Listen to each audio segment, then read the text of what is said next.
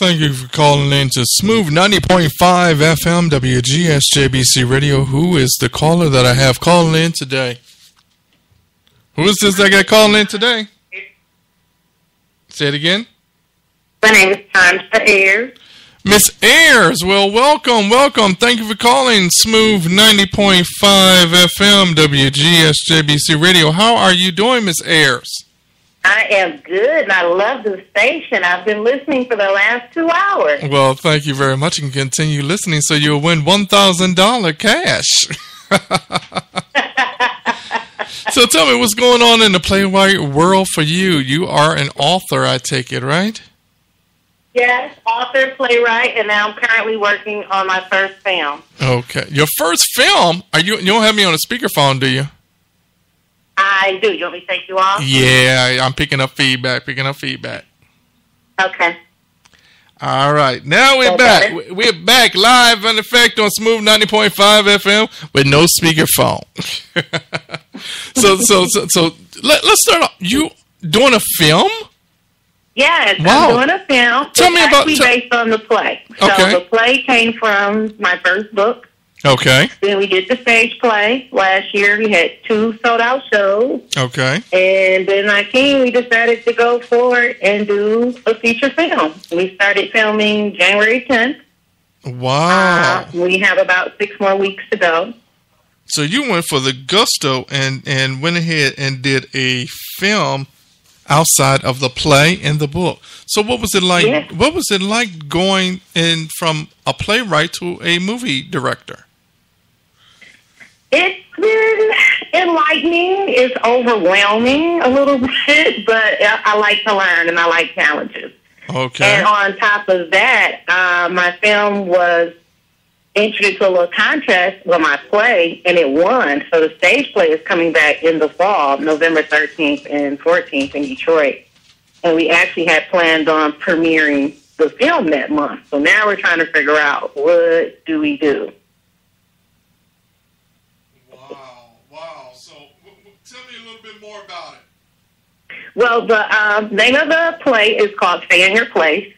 It's about a young man who's married and trying to juggle his side pieces, the women on the side. It came from my book, same title. And the book was more so kind of a joke. It's a satire, pretty much for women who get in relationships with married men or men in relationships. And like, why do you act up and get out of line when he can't see you or can't spend time with you when you knew what you signed up for in the beginning? So it's just about Deshaun is the character's name. It's played by a local actor, Don Snipes. And it's just about Deshaun trying to juggle the ladies. They're acting up. They're all vying for his attention, and he's got to try to keep it secret from his wife. So it's I call it an urban romantic comedy. Wow. So how many people are the same people that's in your play in the movie as well?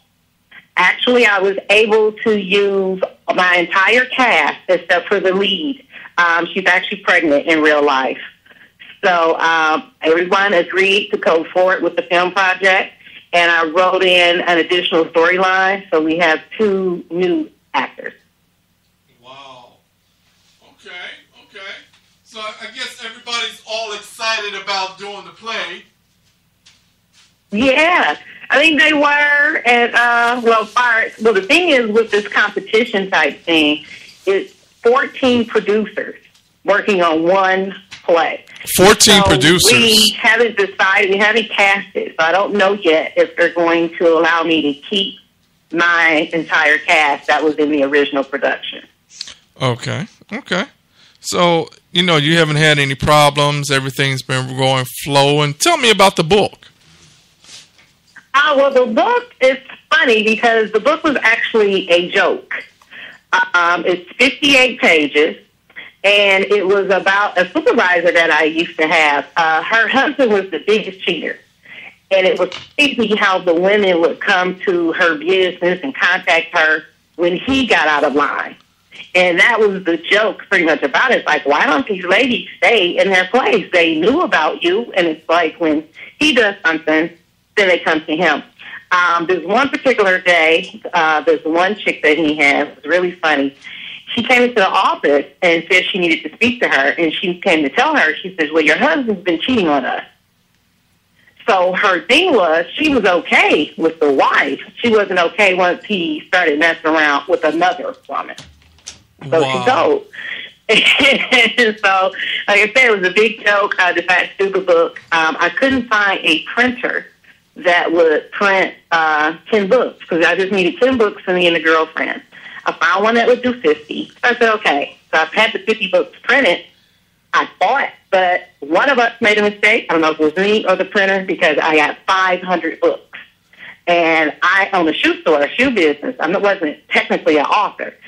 So now I've got 500 books I got to sell. And so you went crazy. I got 500 books in a week out of my shoe store. Everyone loved it, mostly men. Okay, I got to stop you for a second. I have to stop you for a second. Did you say shoes? I didn't hear you. Did you say shoes? You sell shoes as well? Yes. I'm my shoe store called the Shoe Lady. You're the Shoe Lady? My name on Facebook and everything. I'm known as the Shoe Lady. What kind of shoes do you sell? Women's shoes. Stilettos too? Yeah. That's funny. All those hot, sexy things. all those hot, is that what you call your shoes? All those hot, sexy things? Because when men say stilettos, that's all they're thinking about. They're not thinking, oh, it's a cute shoe. It's the combination. It's the shoe with the leg, with the body, with the woman, not just the shoe. Oh, yeah, right. Sure, you're right.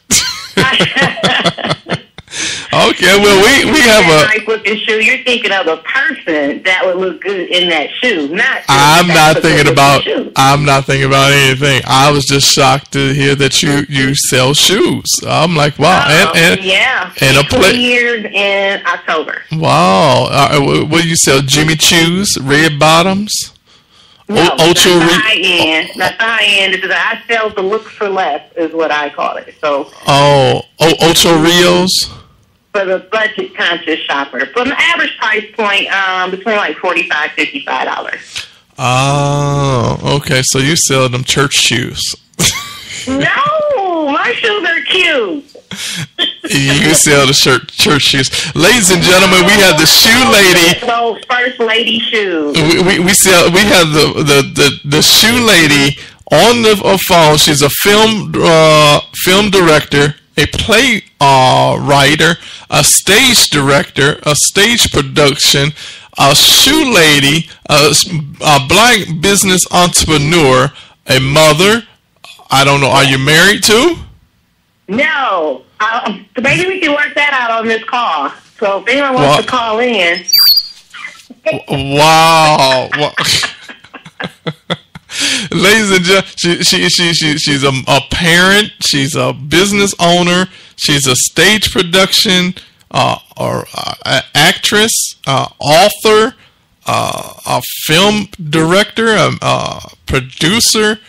When do you have time? You talking about finding a husband?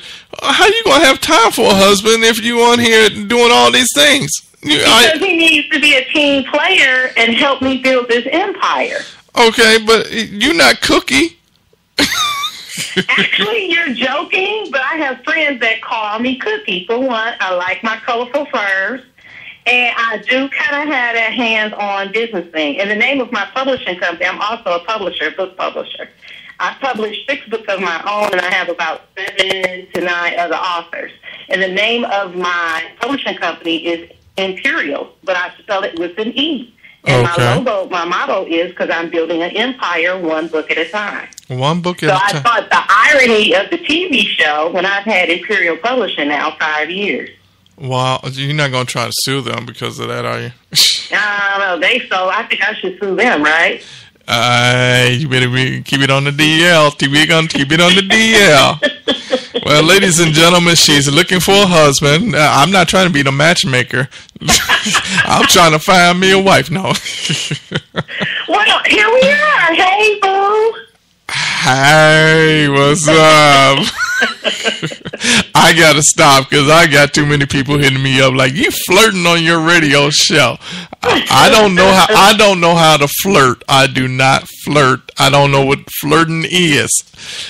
And you know what? I don't know how to pick up flirting. I've had friends and they're saying, well, you didn't see he was interested, he was flirting. I was like, no, it just totally goes over my head. Oh, so you know what? You have a book on your cheating. Tell me about that book. Which book? Tell me about that cheating book. Cheaters is the who, what,